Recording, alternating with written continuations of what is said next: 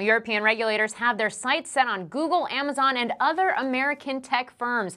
The highest court in Europe struck down a transatlantic data pact used by about 4,500 companies. So joining us now to explain what's happening, what this means, is Dan Costa, editor-in-chief at PCMag.com. Dan, great to speak with you today. Thanks for having me. All right, so what exactly is the issue here?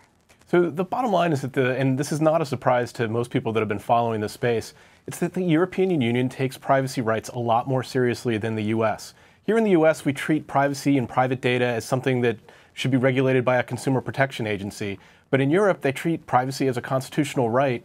And for the last 15 years, the Safe Harbor Agreement has been in place, and US companies have basically been able to use European data the same way they use data in the US. And Europe doesn't like that. They want to put some new rules into place, and that's why they declared this agreement invalid. So in light of that fact, how could the pressure from regulators change the way that consumers use the internet? For example, is this going to change the way international Facebook friends interact with each other? I think in the short term, most companies have agreements set up so that they can sort of maintain the status quo. Users are not going to see a lot of differences.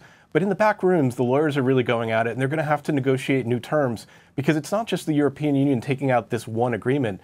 Companies are going to have to renegotiate with potentially all 28 partners in the European Union. There could be local regulations. It really opens up a whole can of worms that companies are going to have to deal with. They may have to create separate data centers that deal with European data separately and differently than US data. This is sounding like it's going to get very expensive very quickly for the companies that operate in Europe.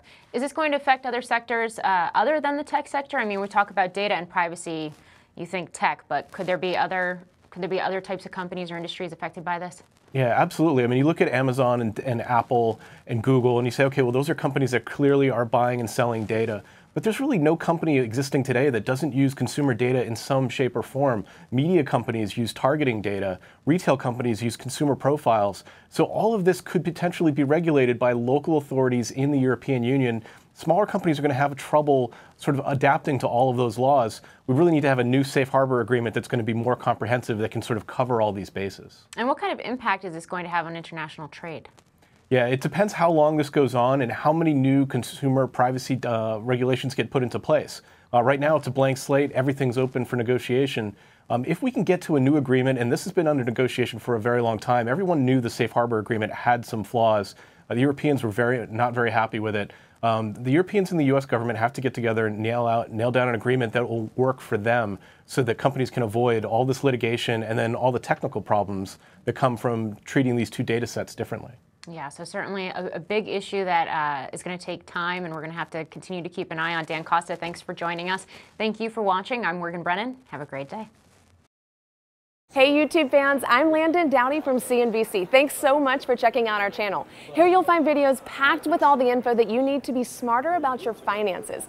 Be sure and subscribe by clicking right here, and click on all the videos around me to see CNBC's original series Young Money, Tech Bet, Kramer's Mad Money, and all the latest from CNBC.